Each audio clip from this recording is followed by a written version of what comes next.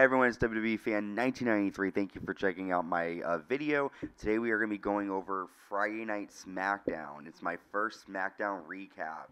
That was from July 24th, last Friday, and I have my guest co-host today. Hey guys, what's up? It's Carlos WWE. All about WWE 2020 on Instagram. Yep, you can find him on Instagram. He posts a lot of recaps of what happened during Raw and SmackDown and pay-per-views. He also did a memorial on Randy Savage Day, so there's a lot of cool content there.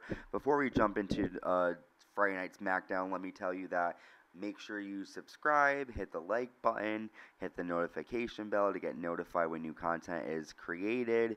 Also, make sure you comment. I love to hear what you guys think, your reactions to SmackDown, and all of your comments. So, Carlos, let's jump right into it. So, we opened SmackDown with the SmackDown Women's Champion Bayley, and I don't know if they are considering her now the Raw Women's Champion, but the Raw Women's Champion, the boss Sasha Banks, they're also the Women's Tag Champions. They come out, and there's a picture of them on the Titantron holding all the 4 titles at Extreme Rules. Sasha said that the women's evolution is over because it began with her and Bayley, and now it ends with Sasha and Bayley. They're interrupted by Nikki Cross and Alexa Bliss. Cross basically said that she's upset what happened at Extreme Rules, and she demands a SmackDown women's title shot tonight. Bayley tells Nikki that she'd be willing to give her another shot at the title, as long as she could defeat her best friend Alexa Bliss. The winner gets to face Bayley next week on SmackDown. Bliss seemed a little bit reluctant, but Cross was so obsessed with getting another title shot that she shoved Bliss on the floor. So, Carlos, you saw this segment live. What did you think of it? It was really good. So yeah, that's exactly what happened. But honestly, I feel like Alexa might be turning on Nikki Cross next week. Since it was a really good match between those two. But honestly, I feel like Nikki shouldn't have done that because Alexa was trying to tell her not to do it. You don't have to do this. You don't have to do this. But Nikki was more like she has to do this. Like she just wants her title shot. So now go ahead, man. And then with Sasha and Bayley, they came out. They said that they're the new definition of greatness, and that this and that, and then they hold all the gold. Yeah. And then I guess Nikki was just so obsessed about getting another shot. She just blacked out and just shoved her on the floor. Do you think that will kind of lead to Alexa Bliss and Nikki having a rivalry now? They're going to split up? Yeah. That will be interesting to see. Between the two, I'll explain more, but I feel like there's a huge possibility that might happen. And I know that you're a big Sasha Banks fan, and we will get into Extreme Rules. What do you think of her being right now the Raw Women's Champion? Honestly, I loved it. She deserves it all. But honestly, I don't like how it went down because that was gonna be a short title reign. I feel like they're just gonna they're gonna have a rematch tonight, Asuka and Sasha Banks. Yep. But I feel like she's gonna lose the champion because they don't even have her as a champion on the WWE website or nothing. They still have Asuka as the champion. But I feel like Sasha deserved to actually win. But I really wish that Bayley never messed it up. Yeah, we'll have to you could check out our Extreme Rules recap and as we go over Extreme Rules, but we'll get into that later. But yeah, right now it's interesting. I did. That match between the two felt like it was an NXT match. Like it was really good. Yeah, it Sasha was a great match between the two of them. The ending, we'll get into with Extreme Rules, but I like seeing them holding both titles. The only thing I have is I've been looking forward to Sasha and Bayley going at it again, and I thought that was kind of the scenario going into the horror show at Extreme Rules, but obviously it was different. So I just hope that the tag team will split up and we'll see Bayley and Sasha at SummerSlam, but I don't see that happening unless Bayley accidentally will screw Sasha in her match tonight. Then maybe. Yeah, that's what I was thinking. Like a couple days ago before they announced it, that might happen. I don't know, but I feel like Just one of them. So let's go to the match. If they're still tag champions. Well, yeah, and that will come into play a little bit because there have been champions who have gone at it. Eddie Guerrero, Rey Mysterio, they were tag team champions. And they had a rivalry. Um, a lot of past tag champions went at it. So maybe we'll see. But let's get into the match. Nikki Cross ends up beating Alexa Bliss after. Let's see how did she end up winning? Was it a small package? Yeah, so basically what happened was you saw Extreme Rules how at the towards the ending, Sasha gave Bayley her brass knuckles that say boss on it, and she punched her in the ribs with those brass knuckles. So Nikki Cross basically had cracked ribs after that. Yeah. And then so she was gonna hit a body to Alexa Bliss, and then she missed. And then the referee was like checking on Nikki Cross. So the referee told Alexa to back up. And then once the referee asked Nikki Cross if she can continue, she said yes, I can continue. Once Alexa Bliss was walking towards Nikki Cross again, she got her with a small package and she won the match. Okay. Alexa Bliss's face looked so like in shock, like she looked so sad that I felt like that Alexa might be turning on Nikki Cross next week on SmackDown. Yeah, I mean, I would be upset too if like my friend screwed me over by pretending to get injured. Because it's funny because that's the same stuff Alexa Bliss used to do. Now she's getting a taste. Learned from her, I guess. Yep, she sure did. And then backstage, after the commercial break, Alexa catches up with Nikki and she says, "Oh, you got one over on me." She congratulates Nikki and tells her to focus on becoming the new champion. I'm kind of with you. I think Alexa might screw Nikki over just based on, okay, you beat me, now you could be champion. I don't know, but that's kind of what I think that is leading to as well. Yeah, I felt the same way going into Extreme Rules, but it didn't happen. Yeah. But anything can happen. But it's just so weird without fans there. It would have been a better pop if the actual fans were there. Yeah, it's really sad that some of these cool wrestlers that come out, they're not able to get the reaction that they deserve because there's no fans. So now we jump into the Firefly Funhouse. They show the highlights from the Swamp fight last Sunday at Extreme Rules.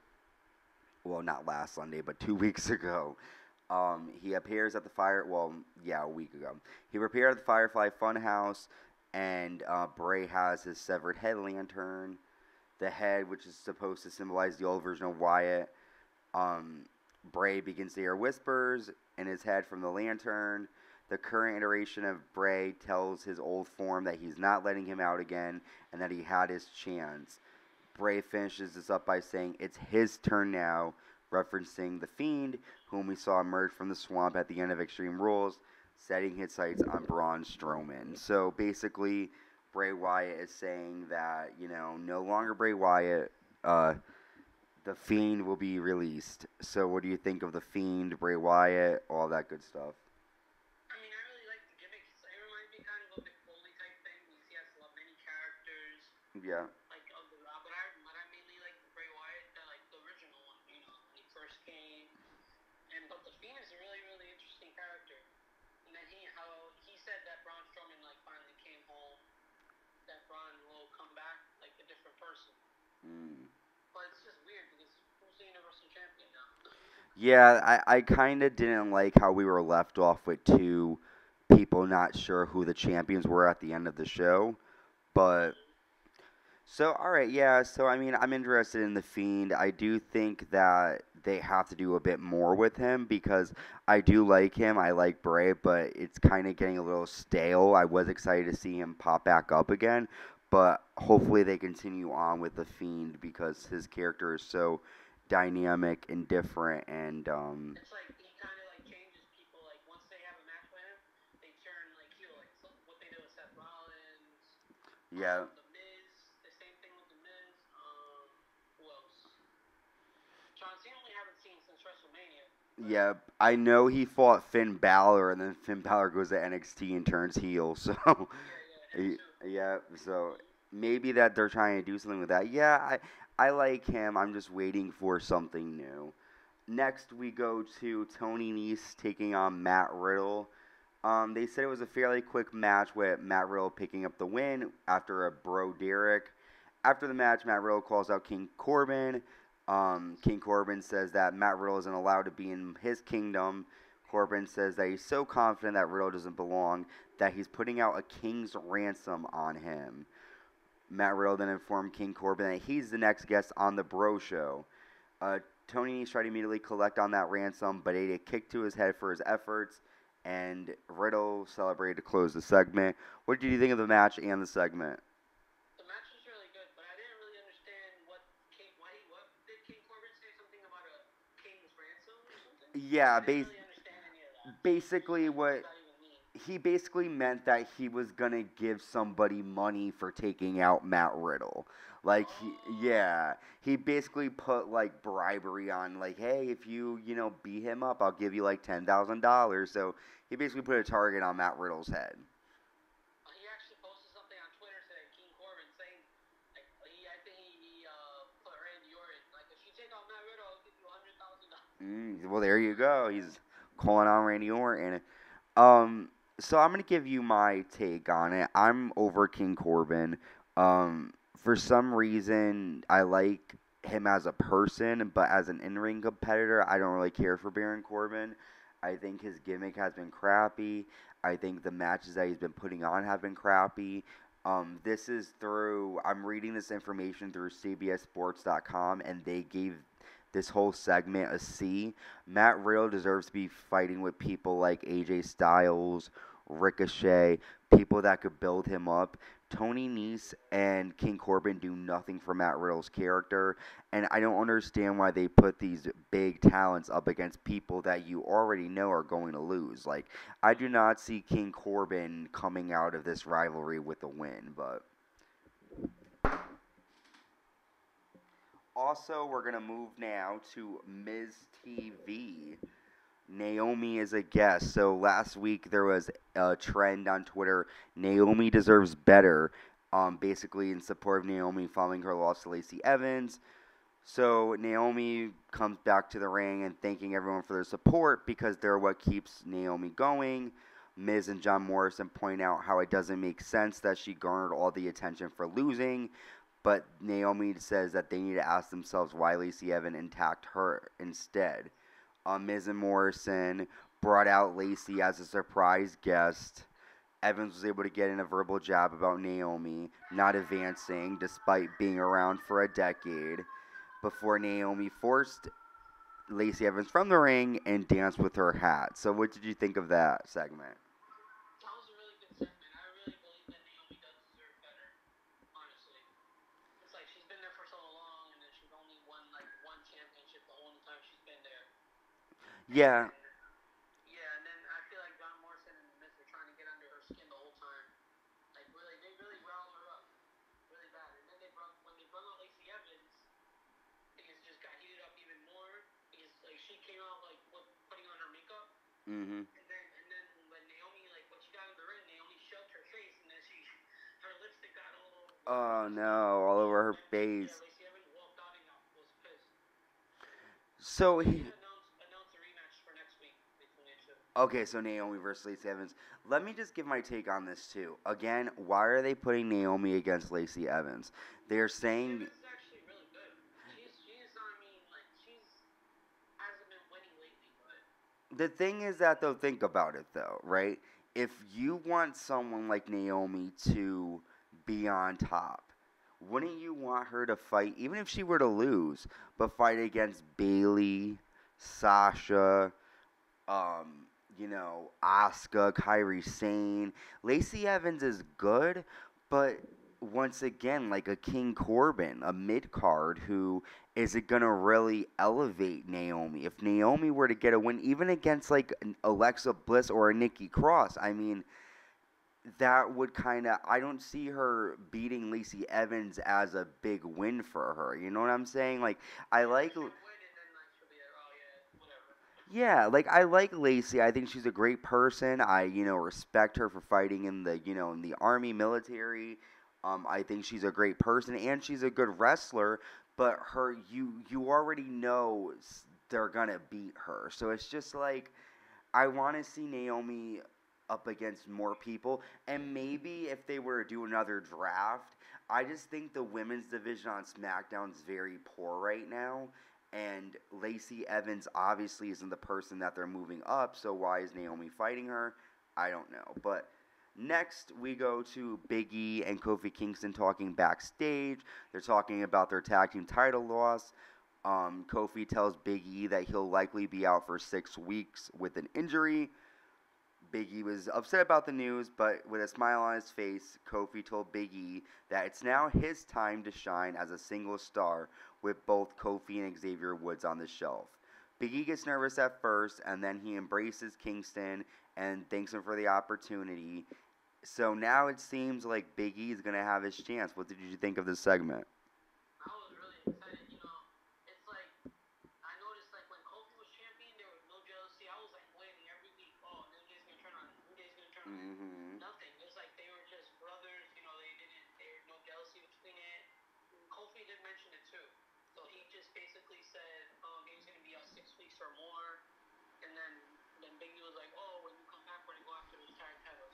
He's like, this is my time, like just chill with my family, and then this is your time to shine. Go show what you can do in the ring as a singles competitor. And then he was like a little bit nervous at first. And then he said, Kofi was like, oh, Xavier Woods is out.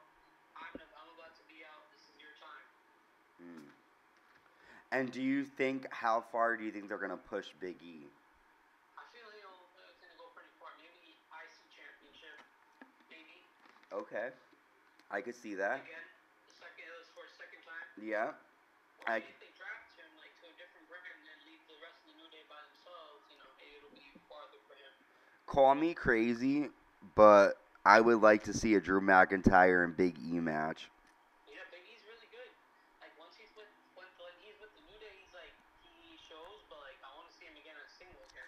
Yeah, he's really, really good. He's a beast. Yeah, I'm happy they're gonna push him. He's a great talent. Next, we have the number 1 contendership triple threat match for the Intercontinental Championship. We have actually a fatal 4. What am I talking about? A triple threat. We have Shorty G, Drew Gulak, Lince Dorado, and Gran Metalik fighting for this match. Basically, Metalik won after he hits an elbow drop on Shorty G. After the match, AJ Styles enters the ring. He offers Metalik a handshake, but Metalik didn't accept it, and AJ slapped him in the face. After that, AJ Styles went to attack Dorado, and Gran Metalik put him down with a tornado DDT, and that was it. So, how are you feeling about Gran Metalik and AJ Styles next week, or whenever they have a match? Honestly, I do not want to see it. Yeah? I was really rooting for Lince Dorado. Okay. In that match. Okay. They're a good tag team, but I was hoping for a push for Lince. He's really gotten better in the ring. Yeah.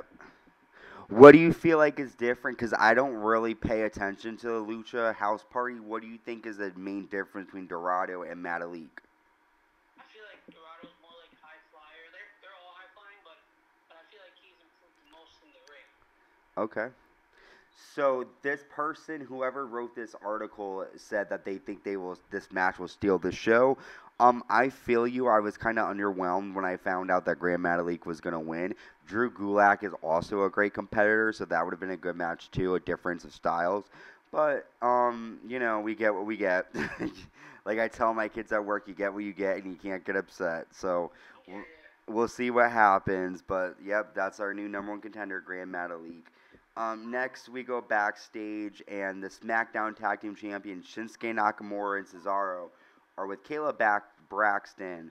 They talk badly about the New Day. They make fun of Kofi Kingston's injury. Cesaro says that it's not Big E's time to shine, while Shinsuke said that every tag team will go splat. So what do you think about that? I was really happy for them to win tag titles, honestly. They're but it's just, I feel like it'll be a dull tag team run for them. Yeah, I think Hopefully they have it for a long time, but I do like. Yeah, I like Shinsuke and Cesaro working together. I agree with you. Lately, they've been kind of boring. but they dominated that Extreme Rules match, and I was pretty impressed. So we'll see what happens in the following weeks. But yeah, I'm okay with them being champions. It doesn't really bother me much.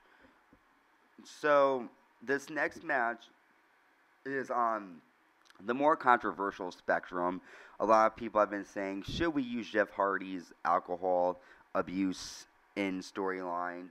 Matt Hardy disagrees with this whole storyline and thinks it's stupid. But Jeff can't really argue. He has to do what he has to do. So this match is a bar fight, and it's Jeff Hardy against Sheamus. This match was supposed to take place at the horror show, but it was moved to Friday Night SmackDown.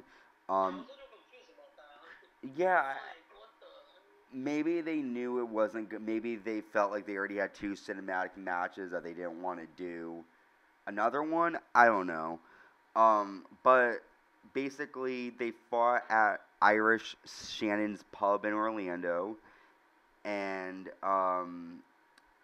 Jeff ended up winning after a swanton off the ladder. It says the finish came after Sheamus believed he put Hardy away for good with a chair shot to the back, and he placed his hat over Hardy's face before walking to the bar to get a drink. When he returned and removed the hat, Hardy's face was painted, and the fight reached its conclusion not long after. So that was the end of the match. What did you think of the match as a whole and the storyline? Do you think it will be the end of it? I feel like it would have been better at Extreme Rules, but it was really good. Yeah. I liked it. It was really good. What do you think of them incorporating Jeff Hardy's real personal issues in the storyline? Yeah, I wasn't with that. You know, it's like that's a little too personal. Like, why would they like bring that stuff up? Yeah. I guess if Jeff doesn't have a problem with it, you know. Yeah. I guess they just put it out, but. And I remember even being young in 2005, 2006, when Lita cheated on Matt Hardy, that storyline was integrated and it was huge and everywhere. And I was surprised that they would allow that personal stuff to get out there. But I guess it's entertainment. You know, it kind of, you know, you do what you do the crime. You know, you have to pay for it, and you know maybe this is a way to kind of redeem him. I don't know. But that was it for Friday Night SmackDown. What would you give this show? An A being the best, F being the worst. I would maybe give it a B minus. A B minus? Okay. So I didn't see it, but reading about it, I'd probably give it a C or even a D. I don't really think much is happening. I'm kind of hard on it, but I just remember when it was good in 2016 and 2017, and I just think SmackDown is once again the show that doesn't matter. But I feel like maybe they're lacking Roman Reigns, honestly. yeah, they're lacking something. It's just like it's missing something. The people, maybe it's just they don't have enough talent on the brand. I don't know. But next week, we're going to see the Intercontinental Championship on the line. AJ Styles defending his title against Gran Metalik. We're going to see the WWE Women's title on the line as the Women's Champion Bayley takes on Nikki Cross in a rematch from the Horror Show at Extreme Rules. We also are going to see Naomi take on Lacey Evans, and there will be much more. Thank you for tuning in. Make sure you subscribe, hit the like button, hit the notification bell to stay notified, and let us know your thoughts. What did you guys think of SmackDown? What do you think of Gran Metalik as the #1 contender? What did you think of the bar fight? How are you liking Naomi getting called, you know, kind of hopefully getting a rise? Big E. A lot of stuff going on this week. Carlos, why don't you tell everyone how they can find you? You can find me on Instagram. It's called All Up WWE 2020. And Just give it a follow, and then make sure to leave comments below and likes. yep, and definitely I will post that information out too, so you can copy it and look for it. And we will be back next week with another SmackDown recap. Thank you for tuning in.